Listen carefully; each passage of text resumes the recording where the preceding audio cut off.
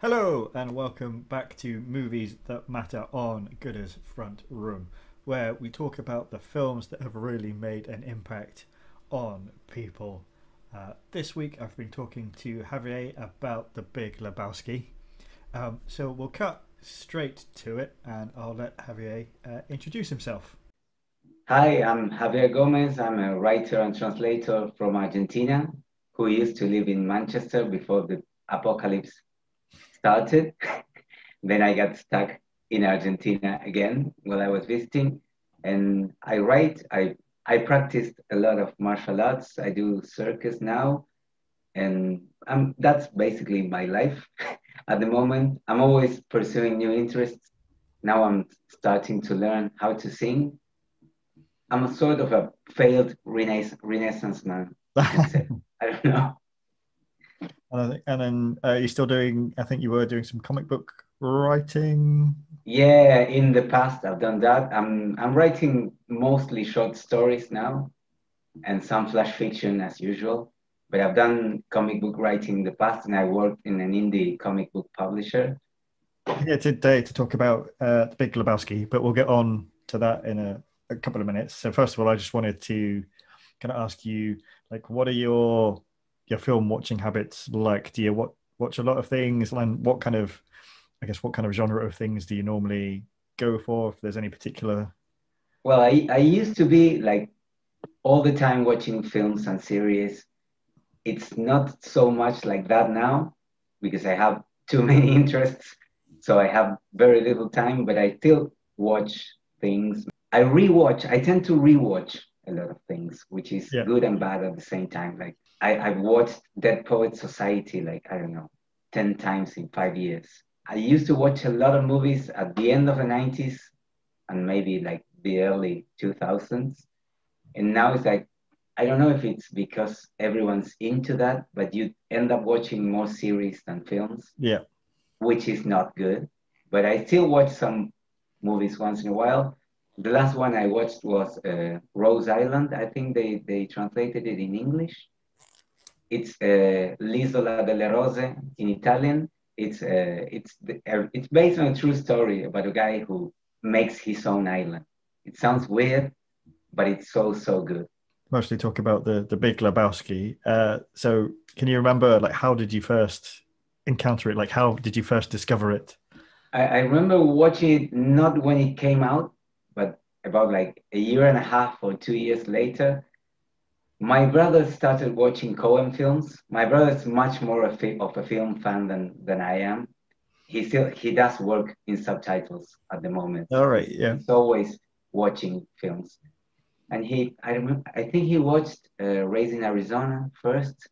So he started to collect all the Coen brothers movies, and we got to the Big Lebowski, and I always loved absurd and weird stories. Like yeah, if it has a bit of that element, I will watch it with interest. So I remember like actually renting the VHS somewhere and watching the movie with my father and my brother, and it was hilarious at the moment, but the underlying meanings like totally got lost on me at that yeah. time. I think it was 18 or 19, something like that. But then when I rewatched it, when they started showing it on TV, I was already doing martial arts and reading about Eastern philosophy. And so it kind of got a whole different meaning. Yeah. And then I started like finding new layers. I remember being like, I think it was after watching Sin City that I rewatched The Big Lebowski, and I realized that, oh, this is kind of like a Raymond Chandler thing, like a failed detective story. Yeah. But but I didn't get that meaning the first time. So I think that's why I watch it and rewatch it once and again. It's like because it's a stupid and complex movie at the same time. But and it had a big impact on how I see things, how I perceive things. This is gonna sound ridiculous, but and I had this conversation with someone else in England, actually in Brighton. There are two comedies that influenced me and kind of changed my point of view about how I approach work and life and obligations. One of them is Big Lebowski, and the other one is Clerks, and they are Right. both like 90s stupid comedies, but Yeah. they are really not. They are really not. They are like readings on how capitalism and society works, at least for me. Yeah, I mean, definitely. I think the Raymond Chandler kind of structure of it, I think, is really a really kind of smart device, and it's not like you say, it's not like immediately obvious when you start watching it, like particularly the first time, and then you kind of look back on it and you think, "Oh, hang on," Yeah, and I this think, could be, yeah, yeah, but he's like the worst PI ever. yeah, and like at the end, basically nothing actually has been resolved in terms of like the PI case. Like everything else just kind of peters out because Lebowski's wife just comes back because she's just been away. Nobody actually gets any money. Yeah, yeah, it's like I read that in an article. I think it wasn't recent. It was like an old article about the movie. It's like everything ends up being just fake. The Yeah, kidnapping, the whole story is like no, nothing that you think is happening is actually happening. And this, when I rewatched it, this line that Walter says, like John Goodman's character said at some point in the movie, he says, "It's all fake, dude." yeah, It's like he's kind of giving away that about like 28 minutes into the movie.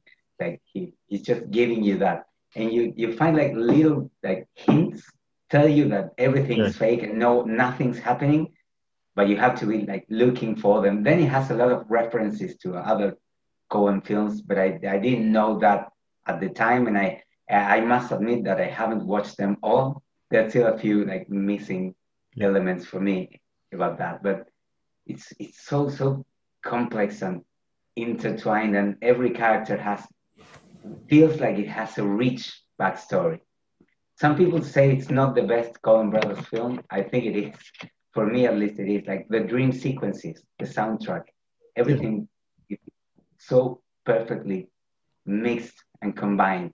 I would. I mean, for me, it's certainly up there. I think it's a very close run thing for me between Big Lebowski, Fargo, which is just genius, and actually, Oh Brother, Where Art Thou is just amazing as well. Well, that's my second favorite. I think, and they are very similar in a way. Yeah, I think it was the next film that they made, Oh Brother, Where Art yeah, Thou? I think so. And they are very similar in terms of even in terms of like lighting and filters and colors, and they both have that like orange, yellowy kind of American South Yeah, kind of thing. Or and well, The Big Lebowski can be perceived as a Western in some way. Like The Stranger gives it that yeah, feeling of it being a Western.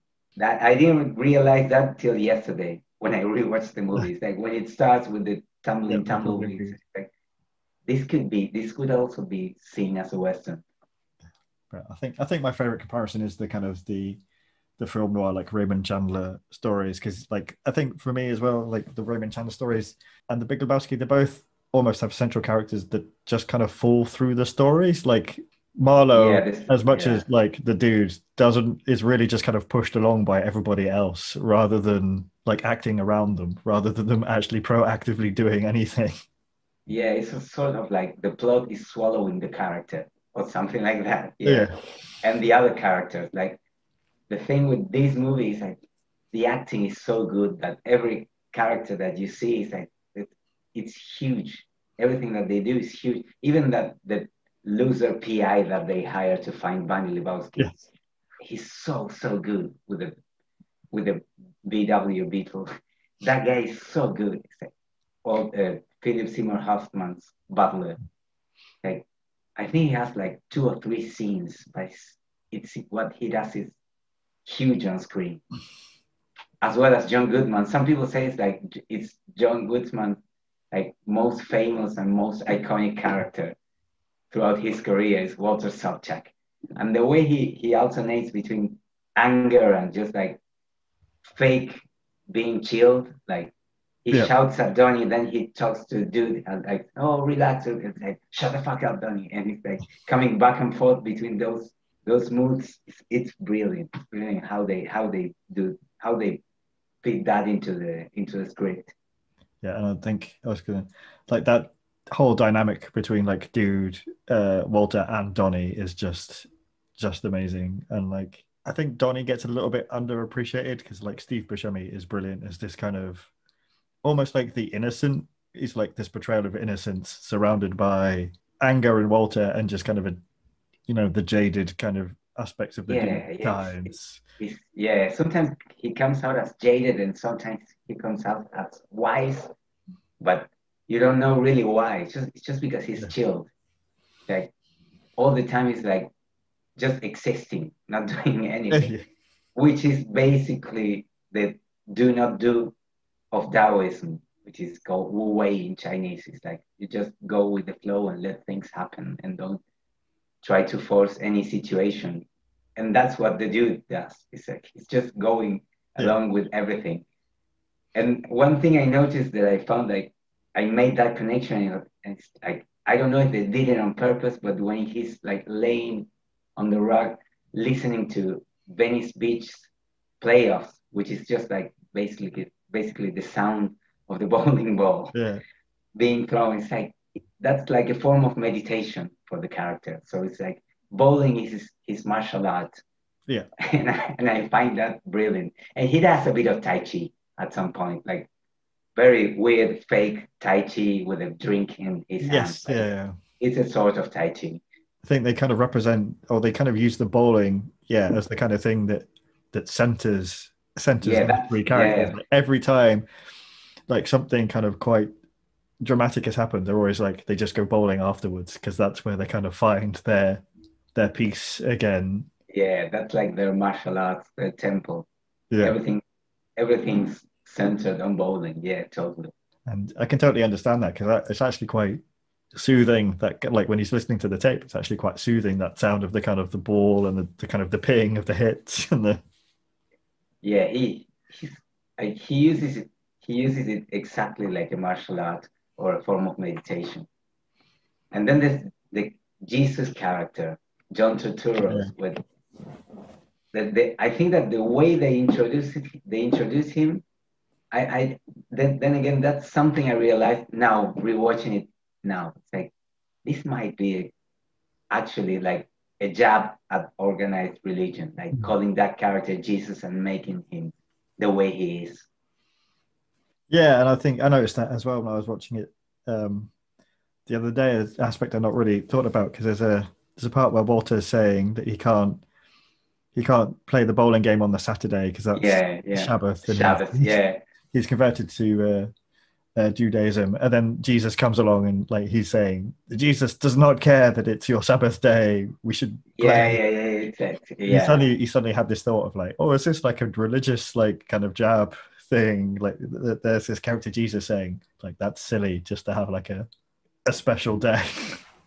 Yeah, and then they also play a bit with the current time where the movie is set, which is with the conflict between the US and Iraq. I think that's like not really shown, but it's shown in a way on how Walter reacts to everything.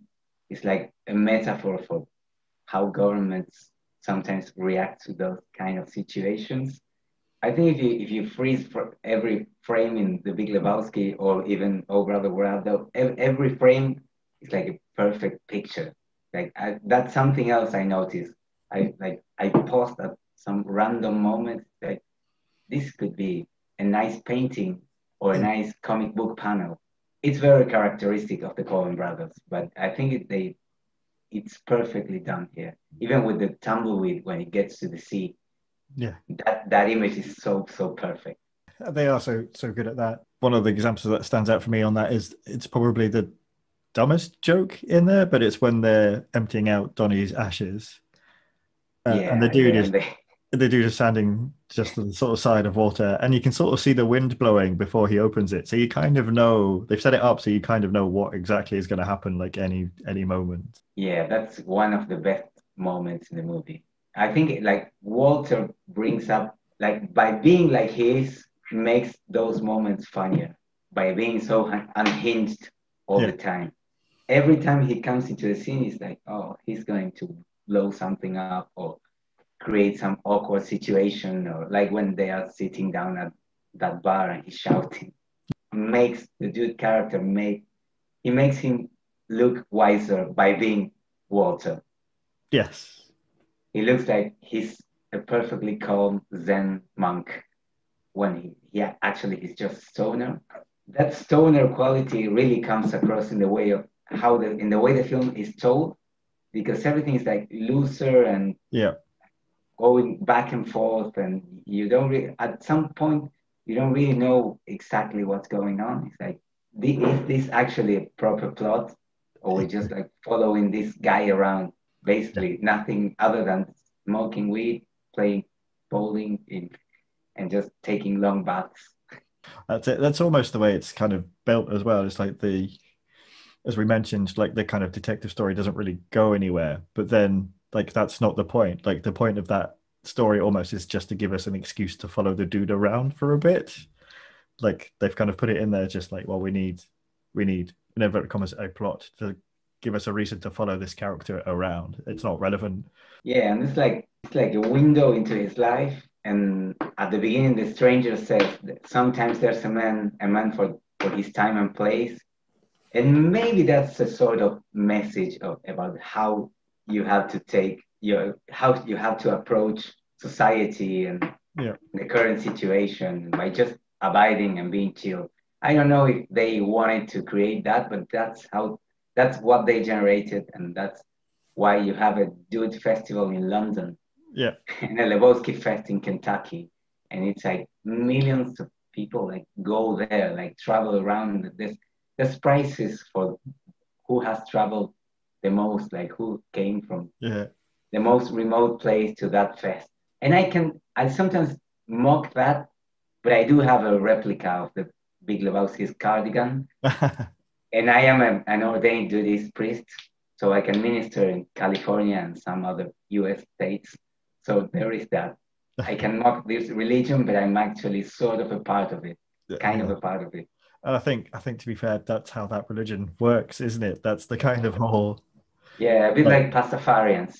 yeah, like the whole idea of like be part of it if you want, but we're not that bothered. It's actually, maybe it might be a religion that works well. We'll see in the future. Maybe there's do these temples all around. As long as we don't get to the part where we have the terrible like Dudeism and Pastafarian wars over whose religion Yeah, is most yeah. pointless. Pastafarianism is so absurd and great too. Internet religions, man. Well, one of the things with this movie is like it became more popular after the internet exploded. It became a super cult movie. I think it's just the internet, Yeah, because it wasn't so popular at the time and it wasn't so well reviewed. I believe it. They say it was great because of the acting, but the story went yeah, nowhere, which is exactly what the movie is about. A story that goes nowhere. It's a bit of a thing with 90s films and series as well. Like in that sense, it resembles Seinfeld. I yeah, remember that it being called a series about nothing, and this is a bit like a movie about nothing. It's like yeah. there's no actual plot development or character development. No No, one learns anything. yeah. Nobody changes. Nobody learns. He's just a dude and exists in his dude form. Maybe the only significant change is that Donnie dies. Yeah, That's the only character change in the movie. Someone who dies. But then everyone's just starts. It's just the same when the movie ends. No yeah. one becomes wiser or wins something or gets the girl or gets the guy or whatever. And there's just poor Donnie who turns out to be sort of too sweet for the world, really, because he dies because of a heart attack rather than anything else. Because he's just, I guess, so shocked or scared by the nihilists who aren't interested. Yeah, and they also foreshadow that when they show that interaction with Smokey and they say he has a heart condition. Yeah, I thought it's like I don't remember if they say heart condition or something like that, but it's like you think if something happens, it will happen to Smokey, but no, it's yeah, just Donnie. And the nihilists they are great. The way they dress, the way they talk, the things they do. One of them being Flea from the Red Hot Chili Peppers. every time I watch it as well, I'm always like, oh, it's funny. This philosophical thing that got built around Lebowski, and it got built really by the fans. I don't think they intended for it to be so mystical, between like quote unquote, because it's not a mystical film, but people perceives it as that. Like, and they quote the movie like quotes of wisdom. The dude abides, and he's not doing anything, just buying half and half and drinking White Russians. Because I think from what I know about it, apparently a lot of the dude was actually based on somebody the Coen brothers had worked with, like a film producer that they knew. Yeah, both characters. Walter too. I think it was John Milius or something like that. John Milius, who was like obsessed with the NRA and guns and Yeah. owning guns and gun permits. But yeah, and I think it's really interesting. I was reading earlier on about or like I guess an essay who's sort of describing the dude as like a really interesting example of stoicism, and that he's not stoic in a way that is the kind of common understanding of a stoic person, but he's stoic in that the fact that he just kind of, like we were saying, he just rolls along with things and nothing really phases him. Like occasionally he gets a bit kind of thrown off things, particularly with like Walter, but then he's very quickly back into his Yeah, kind of mindset recenter. and rolling Yeah, along. And as long as yeah, someone can give him a white Russian, he's fine, like whatever is happening. yeah. And they end up destroying most of his possessions. Like they pee on his rug. There's a scene at the beginning of the movie where they crash the bowling ball against some door, and it gets broken, and then they break the bathroom's floor as well with the bowling ball, and they end up wrecking his car. Like there's that stoicism that you mentioned. It's like he's never too riled up. And I think one of the examples often people cite for that one is, or that kind of thing is, it's near the beginning when like he's having his head pushed into the toilet, and then they're asking him where's the money, and he kind of takes it back. Yeah, let me take another look Let down me get there. it. Yeah, yeah, yeah. He's being. I remember reading something about it being close to Daoism and Epicurean philosophy as well, like living large and enjoying drinks and just generally laziness and living your best Yeah, life of not doing nothing. It's not like stoic in the sense of like trying to get something out of it and being serious and righteous. It's just like this happened, just let it roll. they may not have intended, I guess, to kind of set out to put these philosophical messages in it, but I think they definitely knew they were putting certain things in it, because obviously we've got so many characters that are almost like polar opposites of each other. So you have like Dude and Walter, but then you've got like Bunny, who's the kind of trophy The wife, trophy married the wife, rich yeah. guy, gold digger, and then she's kind of contrasted with Maud, who's this kind of ultra feminist figure. Like there's a very deliberate like balancing there of those two. Yeah, and I also think that maybe they didn't intend to do this, but because this was 1998 and it wasn't like in your face and everywhere like it is now, but Walter can be seen as an exaggerated PTSD character. Yeah, Like maybe a bit of like they did a bit of satire with that, but it can be a product of what he experienced, and he's all the time mentioning the Vietnam War and yeah, his friends and the way he behaves, and he owns guns and he dresses a bit like someone who was in the military would dress. yeah. And you get it. I guess you get it again when they're going to dispose of Donnie's ashes, and Walter starts giving like a speech, and he kind of it starts out about being talking about Donnie, but then he's quickly talking about like Yeah, all the people who died in Vietnam. And they play it for laughs, but it is that kind of like, well, this is probably a PTSD thing, because like he's just connected death and then gone straight into like, yeah, and his obsessions. He's obsessed with Shabbos. He's obsessed with the dog. He's obsessed with everything that's around him. I think maybe it can be seen as a PTSD character in a very Coen Brothers kind of way, because that's how they approach everything. Everything's absurd and over the top. yeah. And you said you've picked up like different aspects from it, the more times you've watched it. So yeah, what Is there anything in particular you think has kind of either bled through from the film into your life, or sort of things in your life that have kind of made you see new things in the film as well? Yeah, no, it's like that. The first thing you said, like what stuff that bled through into my life, it's how I approach things whenever I become too stressed with work and with the things that I have to do. I try to take it easy. Actually, Mhm. that thing that they use in Dudeism, take it easy, and they do repeat that all the time. It's something that it's sometimes very hard to do, but I try to do it. I'm a freelancer, so I work from home, translating or writing or whatever, and sometimes you dig yourself into a hole, Yeah, but then you just have to remember that thing. It's like take it easy, abide, just exist and roll with it, and no one will die if you yeah. send this file tomorrow. But it takes time. It took me many years to reach something that resembles a Jude Lebowski kind of mentality. And it's very easy to lose. That it's in a way it's so similar to Daoism in that aspect too. It's like I remember reading the Tao Te Ching, and they say that the way, which is Tao, is very hard to find and very easy to lose. And that philosophy of abiding and existing and going with the flow, Yeah.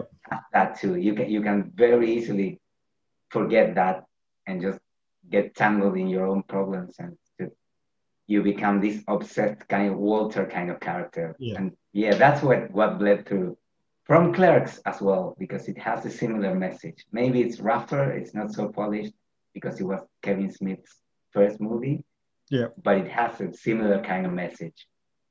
Yeah. Yeah. Because I think it's Randall, isn't it? Is the main character in Clerks. Yeah, Yeah, because he starts out being very kind of like overly stressed, and then by the end of it, he's kind of learned just to kind of like this is his yeah. existence. He's better off just kind of going with it. But I think it's much clearer in the Big Lebowski, and it's obviously it's very well done because it's the Coen brothers, and everything from the movie, from the music to the scenes to the lighting to the editing to the acting, everything is perfect. And something that I noticed today that I hadn't, because I was rewatching some scenes again today and I didn't have time to check. But I think the woman who's charging him in the supermarket, the woman who's working in the till, might be Skylar from Breaking Bad. I'm not sure. I'm not sure. I have to check that. Well, I did this with the Big Lebowski with a lot of people because as I love it, it's like you should watch this. It's hilarious. It's a metaphor for many things. It's all this. It's all that. And a few people have told me it's not that great. It's just a comedy. It's not just a comedy. But for me, it's not just a comedy. For a lot of people, it is. And I think it has like a special place in everyone's hearts if you're from the 90s, because it's a very like the aesthetics, the music. The music is actually 60s and 70s, Yeah. but in a way it ties up with Tarantino's soundtracks from that same era, and like it has that kind of 90s vibe. Yeah, because I think one of the questions I was going to say was if you were trying to sell it to somebody who knew nothing about it, what's your line about why somebody who's never seen it? Well, I tried with the philosophical approach. Like, you should watch this. This looks like a comedy, but it's actually very profound, and it's a metaphor on how you approach difficult situations in life. But it doesn't work. It ends up not working because not everyone gets that kind of chilled Zen Yeah, Taoist philosophy. So I would just maybe next time I recommend it to someone, I would just say it's a weird detective comedy with great acting and great music, and you'll find out what it's about. Like once you end up watching it once or twice, and no one mentions that there's a great narrator, which is the stranger. It's a huge part of the movie. I love that part when they actually meet. Yeah, well, that's like kind of a bit like breaking the fourth wall Yeah, in a way, because he's talking to us all the time, the stranger, and yeah, then he ends up talking to Lebowski. And then you end up thinking that maybe he's an unreliable narrator, the stranger. I thought about it a few times. Like, is this actually how it went or how he's telling us this? But that might be my writer mind going wild and thinking whatever it wants to think. Yeah, I have that kind of moment with that when they're having that dialogue and the stranger says, I wish you wouldn't swear so much. And you kind of think, well, he's not really talked to him for that long. And then you think, oh, does he mean like because he's been observing Yeah, as this yeah, almost like godlike figure, like what's been happening? yeah. That's what I was talking about. Like they talk for about 2-3 minutes. He doesn't swear that much. Yeah, yeah, you're right. It's the little touches like that, I think, that just mark out how smart it is, even though like on the surface, it's just this dumb kind of slacker comedy, I guess was what people would call it. But there are so many smart things that are going on in the way it's been constructed. That's such a 90s adjective, slacker. Yeah. Yeah, they labeled that kind of humor. Yeah, yeah, that way. I remember finding like some similarities between Lebowski and Spaced, the British series. It has that slacker, like, oh, let's not do anything. Let's just smoke weed and hang around kind of mentality. And it's also a very 90s thing, being a slacker and being perceived as unproductive all the time. I remember reading, what's that book, Generation X, by Douglas Copeland. It captures that kind of feeling. And the movie does it in a weird way because actually he's not a young man. Jeff Lebowski, the dude, he's like well into his 40s. And one other thing that I thought yesterday, the first time you see him, he resembles either Jesus or a monk. Yes. With that robe and long hair and kind of disheveled appearance, like a mixture between Jesus, a Franciscan monk, and a Shaolin monk with the flip-flops. And that actually might be deliberate, I think. Yeah. In the way they portray him. Yeah, I don't think that there's much in the way that people are costumed that is by accident. Yeah. Everything's thought out. Yeah.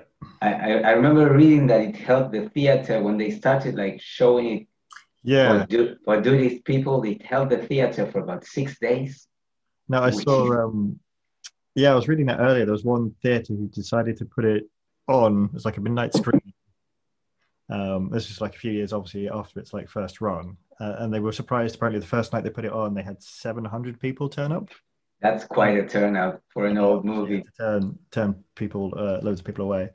So they kept it on, and I think it was actually what I read is they ran it for 6 weeks. It was weeks. Oh, I thought, it's 6 weeks, not 6 days. You're right, which is a lot for an old movie. Do you have any like particular like really standout favorite parts? I mean, we've mentioned a couple of different scenes, but are there any particular bits in?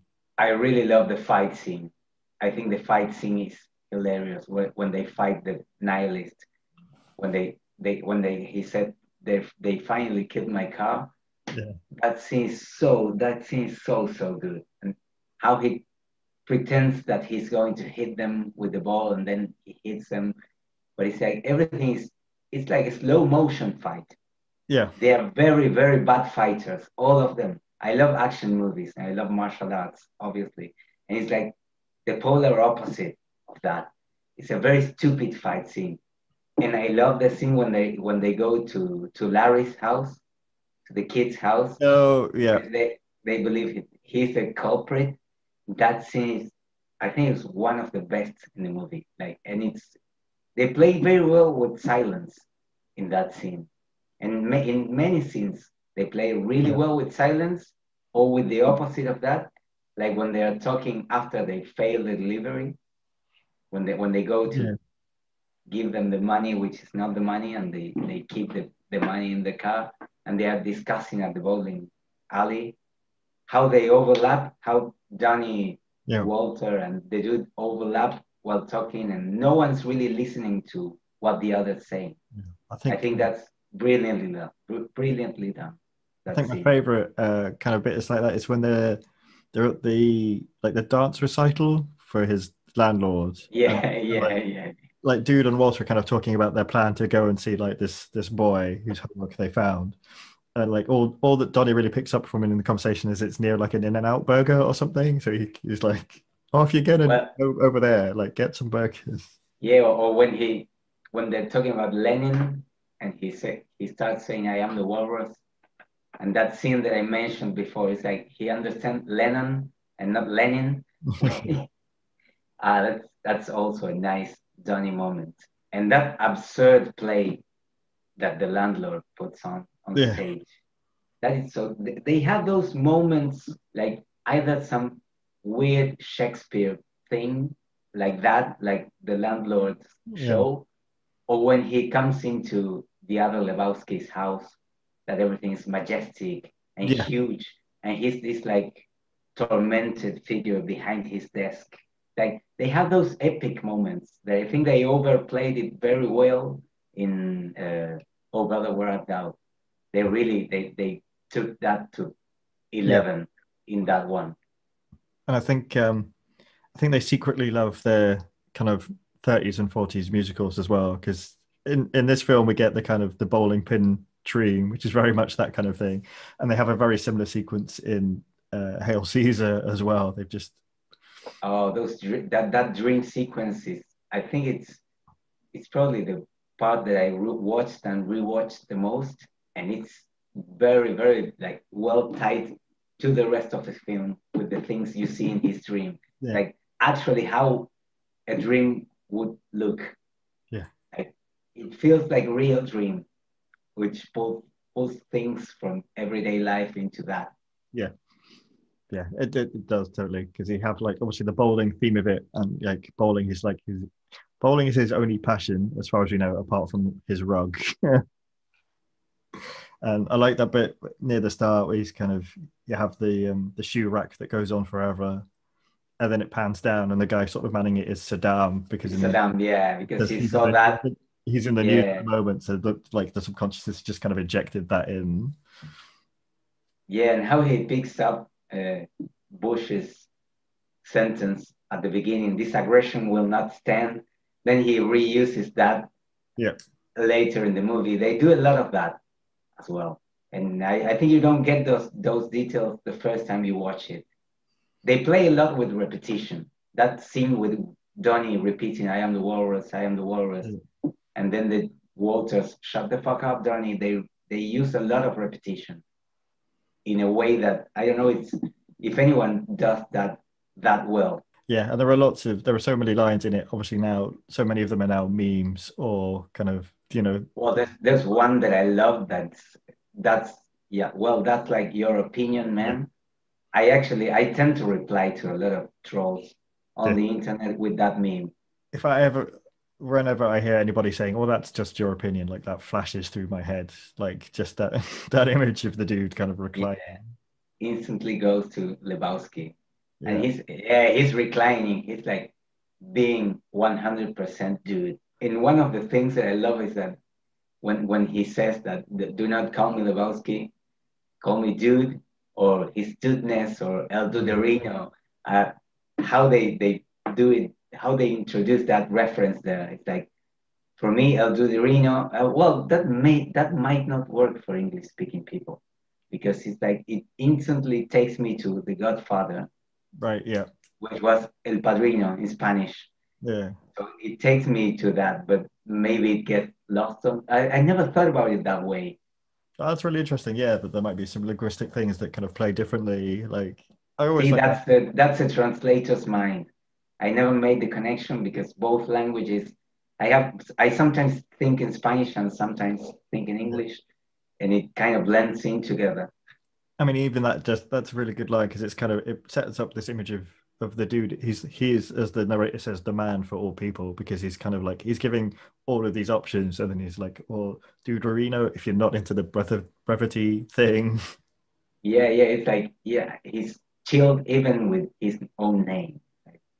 It's not even his own name. He's not Lebowski. I like that too. I like how they play with identity and how Jeff Lebowski is like sort of obsessed with his name and his achievements, Yeah. and he wants everyone to know that he's Jeffrey Lebowski, and the dude does not care, doesn't even use his own name. And that's one of the things that's can slip by as well. I didn't notice it for so long, is that the Big Lebowski of the title, like as you say, is obsessed with his achievements and things, and then you find out towards the end, like the wealth isn't his; it was like his wife's, because it's more Yeah, yeah, like yeah. he doesn't actually have any of his own. Everything's fake. Again, everything's fake. Yeah, and it's like Well, that's one of the things that took me so long to pick up on. well, there's something really obvious that I didn't think until today, actually, and until yesterday when I rewatched it and started reading it again. And The Big Lebowski, and it's loosely based on The Big Sleep, and that's the title of the movie, The Big Lebowski. But it's just like it slipped by. I don't know. I never thought of it. It's like, oh yeah, Yeah, they're giving you hints all the time.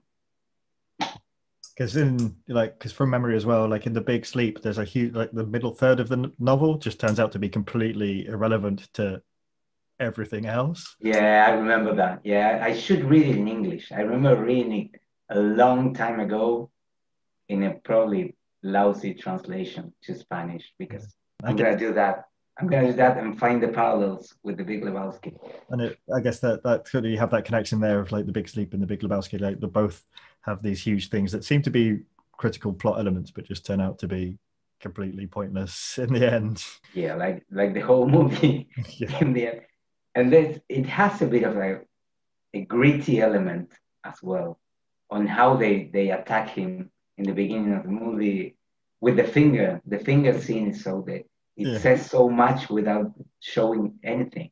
So they're just eating at some diner, and the nihilist woman is missing yeah. she she's missing a toe, and it's like they never showed it, but it ends up being like a hard-boiled, gritty, gory thing Yeah. at the same time. And then, of course, when Bunny sort of re-enters at the end, we get the shot down to Yeah, her you feet. get the She's got shot, like one yeah, of her toes. with the green toenail. Yeah, I don't think I know any other films that have kind of birthed so many kind of philosophical discussions and like a church, Yeah, essentially. I think I don't know if it still exists, but I remember reading about the Jedi Church that was in Brighton, and I never, when I was in Brighton, I was there for 2 weeks just for work, and I never got around to Okay, finding the Jedi Church, but maybe it's still there. maybe, yeah. I mean, But it's a different. There's a difference in how, like Star Wars fans or Lord of the Rings fans or whatever fans approach those stories, philosophies, and how Dudists approach this. yeah. Yeah, it's like everything is very tongue in cheek and like we don't care about it. Just Yeah. do or not do or do whatever you want. I think the only other film I could think where people probably have written so much about like all the philosophies of it is The Matrix, but like in The Matrix, it's so like in your face because characters literally sort of stand around and have like philosophical kind of speeches about Yeah, yeah. things. Whereas, Again, it's overplayed and exaggerated, and yeah, here it's like again the Taoist thing. It's like they're saying something, but they're not really saying that, and it's much more profound than you think. yeah, That's how this film is Taoist, I think. Or maybe we're just overanalyzing a stupid comedy. That's it. That's the whole point of it. maybe. But I think that's the beauty of it, isn't it? You can sit and analyze it and think about all the different things in it and all the little details, or you can just kind of sit back and watch it as a silly Silly. comedy. Yeah, an Like, absurd story with that goes nowhere. Yeah. yeah, With very, very, very good acting yeah, all around. yeah. Last sort of thoughts on it you have? Any any last words? Any last No, one? I would love for everyone to watch this movie, even if you think you're not going to like it. I think it will surprise you.